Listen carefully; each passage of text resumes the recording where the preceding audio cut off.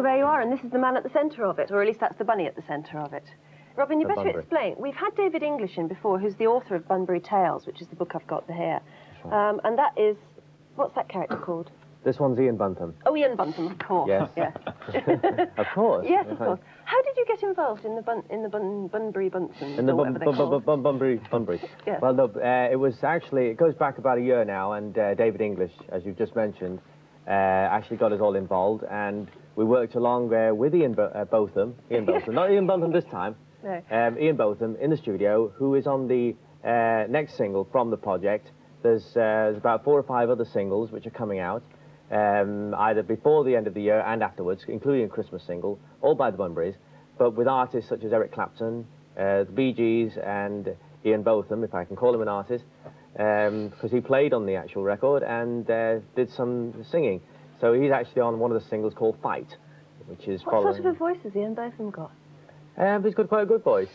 He's, in certain ways, I wouldn't call him one of the best singers in the world, but he did a good job. He did well. You've all got involved for a very good reason, because there is a charitable side to all this, isn't there? It's not just a sort of commercial toy. Yes, and it's also it's great fun, and it's unique. There hasn't talking about cricket, and cricket hasn't been highlighted in this kind of way for. No, it's just to go on about the charitable side of it. I think that a certain percentage of all the money made, all the profits, will go towards a children's home. That's right. That's what I believe. Yes, yeah, it does. Yes. Yeah. But back to the Bunbury. I mean, are you a cricket nut? I wasn't until this occurred, actually, and getting together with Ian Botham, especially in the period where it was all sort of tension and worry whether he was going to get into the English side against New Zealand for the Oval, and we were with him in that week, and it was all sort of. I think it was exciting because you sort of got into the spirit of it. He's a man of great charisma, isn't he? He is, yes. Yeah. He's also great determination. Knows what he wants. Mm. I love the Bunbury CC First 11. I don't know if you've heard this, but Ian Buntham is, of course, the captain. Robin Jackrabbit is the fast bowler. Dennis Lettuce has been borrowed from Australia. I like that. Philip Ed Buns, John Ember Bunny, Goldenhair Gower, Bob Taylor, Rodney Munch, Viv Radish, Colin Milburn, Graham Burrow, and young Raj Bunn. All original names. Lovely ideas. Yeah. Anyway, look, how are your brothers? They're fine. The Bunbury G's. Or, yes, they're very well indeed. They're in America at the moment. Bungees. That's it. You ought to be called the Bungees. Yes, right. Yes, very good. That was courtesy of the director. Yes, I know. It's well thought of. But they're all abroad at the moment. Yeah, they're all in the States. Mm. And you were over here. We saw you in the news, actually taking part in the that record. Oh, is that the T-shirt? That's the T-shirt. Oh, what's that? That's the anti-drug Live in World. It's a single. Comes out in 2 weeks' time. And we did it at Abbey Road Studios yesterday, as they say, cliche, with a host of stars. Yeah. And a who's who of the pop world. That's it, yes. Yeah. And people like Madness and Frankie Goes to Hollywood were there, and I think it's going to be a good record for a good cause. Did you come over to Britain for that, or did you sort of decide that was a good thing to take part in? No, I was actually here for a rest. We finished up doing the Diana Ross project, the Chain Reaction and things like that, which we had earlier. I didn't know that, that you'd written Chain Reaction. Ah, well, you do now. Oh, you are clever, aren't you?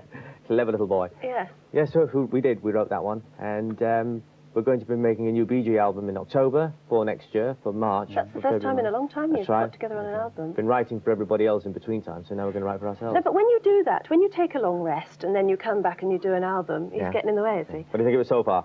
Yeah. All right. When you do that, you emerge with a different sound. Is there a different sound going to come out of the Bee Gees this time? But it'll be an R&B profile on the actual groove, because that's what we enjoy doing the most. But I think it will sound different to what we've been doing. You won't hear the same Bee Gee record that people would have been used to hearing in, as you say, in recent years. Yes, yeah. Still enjoying it anyway. Oh yeah, love it. Yes, great. Absolutely. Well, Robin, we'll talk to you again in a few minutes, and again to Ian Buntham, of course, who is obviously the star. So it's not goodbye yet, is it? It's not goodbye yet. It's time to have a cup of tea. Well, can I feed Bunbury? Yes. Yes. Okay. Yeah. What does he eat? Actually, purified carrots. Oh. Because it's only a baby. Oh. Put it in a blender. Oh, right. Okay. Right, we'll take a short break. You, at a young age, were involved in a similar sort of tragedy, weren't you? Yes, although it wasn't a hijacking, it was a train crash in Lewisham, where about 50 to 60 people were killed. And it was something that I'll never forget, because when you're brought so close. Not so much myself, I know the chances are that I could have been killed, but it's something that it's seeing all those people as well that were less fortunate than you, in such terrible injuries, and those who survived the injuries and those who died. It was an awful thing to experience. But I think it's something. It does make you a better person. How old were you then? About 15, 16. And did it sort of haunt you in later life, that experience? It didn't haunt me. I mean, it made me aware that we're not invincible. That we're only here for a certain amount of time, and we have yet one is aware of dangers. I suppose it's not good always to remember dangers in life, but it does make you a little bit more careful. And I think knowing that just makes you probably a better person. What about today? Because you fly around an awful lot at the moment, don't you? Are you ever worried about possibly being the next hostage in a hijacking? You just think that the odds are greater when you fly more. Not the odds. Oh, well, the odds come down, don't they? I mean, when you fly more, it's the other way around. It's just the greater the chances are when you fly. That's what I'm trying to say, and that's probably because I fly Concorde a lot. I know that sounds sort of capitalistic, and I hate saying, oh, I fly Concorde, but it's the only way in my business that I can get from one point to another in a short space of time. But the Concorde is such a vulnerable piece of machinery in terms of being a target. That's interesting, and you always think that when you get on that plane. Well, I was in Washington once, and all these guys came on board, and we thought they were hijackers, but they were actually from the FBI. And they were taking photographs of everything all over the plane. They were on the wings, taking all these different shots. And they said, we've only got half an hour on this stay over. We have to take a picture of the whole plane to make sure if anything hijack happens, we can move in. You see, and that happens quite often. That's interesting. We'll talk more again later. Okay. But for the moment, let's go over to Wincy. Right. As you may know, the young lady sitting beside me is celebrating a birthday today. And our guest, Robin Gibb, Q Robin. There's a lot of queuing going on. Has a little gift for you. Oh, Robin. Yes. Can I come round? Climb over. Okay. Done. Oh, how kind. Sounds very elegant. That one's dripping water. I don't know Which one?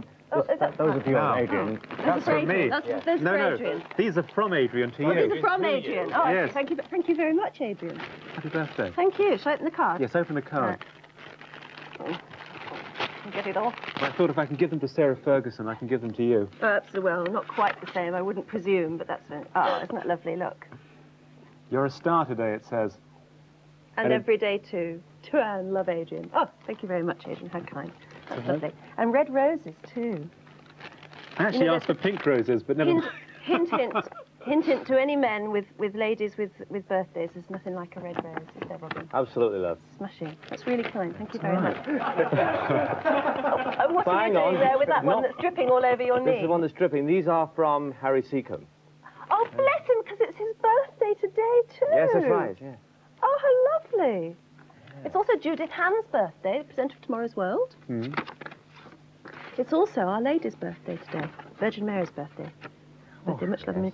Oh, isn't that lovely of Harry Seacombe there? Send me flowers too. Thank you very much. What's happening next? Happy birthday. Oh, thank you. We'll be back after the break. Yesterday, our guest Robin Gibb was among the many showbiz and pop stars who recorded a new anti-drug single at London's Abbey Road studio. And our reporter, Moya Doherty, was very kindly there. Following the success of the Band-Aid single, Do They Know It's Christmas?, people are prepared to listen when concerned pop stars get together to sing for a cause. Leading a major anti-drugs drive, stars from the pop and showbiz world combined gathered in London's famed Abbey Road studios to record an anti-smack single, Live In World.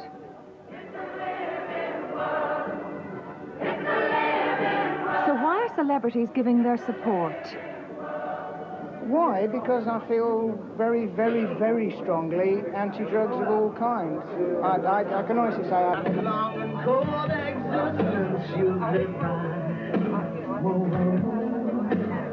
But despite the enthusiastic lineup, organisers who had hoped that Boy George would join in the anti-drugs fundraising single Live In World were disappointed.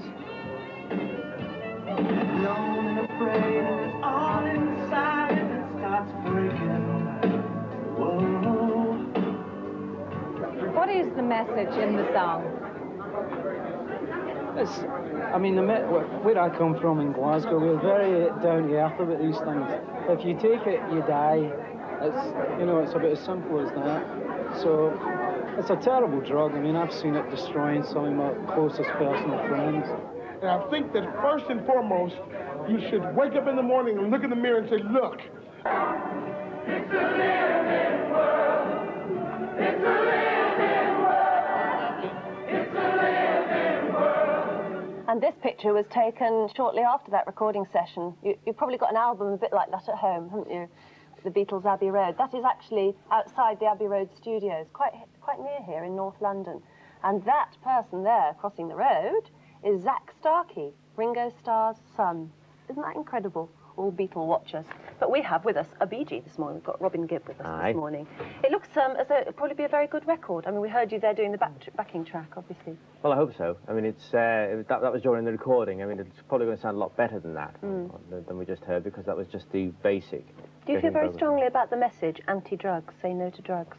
Yes, I do. I think today, it's children, when we say children, teenagers, people are very vulnerable to the wrath of drugs, and I think it's time for everybody, not just the kids themselves, the parents, to be very, very much on guard. You're part of an industry which is incredibly vulnerable to drug taking. It's the image entirely. It doesn't mean that everybody in it is taking drugs, because there's a lot of great people, great sensible people in this business, and there's those there that are not sensible, and those who are irresponsible. But they're few and far between. But they're there. There's a lot of them, and there's a lot that are very conscientious about the kind of music and the kind of image that they reflect. But the image of the rock industry goes on, and it's very hard to fight this kind of image when it's perennial. It goes on. It's because of what the actual rock industry represents. On a personal level, I mean, you've been at the top of the industry since the heady days of the 60s and everything. Well, very, very end of. End of the very 60s. strapping well, of course you were a very young star. Absolutely, No, absolutely. I mean, even then you must have gone to the sort of crazy rock parties and all those wacky times when you must have been offered drugs, surely. Well, yes, absolutely, yes, but that didn't mean that we took them, of course. No, but it's difficult. And I'm not saying that we didn't try things. We did, because a lot of groups that have gone on, that have been around a long time, like the Stones, and the Beatles, those who are not with the Beatles, of course, anymore, and those kind of groups, of course they tried everything, but they learned from their experiences, and they don't take them anymore. Do you think that you're therefore the best people to promote an anti-drugs campaign? I think so, yes. From experience, yes. There are younger, newer groups and artists that know already that it's wrong, but young people, when I say young teenagers and people in their early 20s, tend to want to experiment, and I think it's when the opportunity is there, and they make a lot of money very quickly. So hopefully you can influence people who buy your records in a very positive way. Yeah, I hope so, yeah. Indeed. I think that's the important thing. In all your vast time at the top, I mean, it being, of course, noted that you started very, very young. That's true. Is it as good now as it was then? It's always exciting, because we're songwriters and we like to be innovative and change.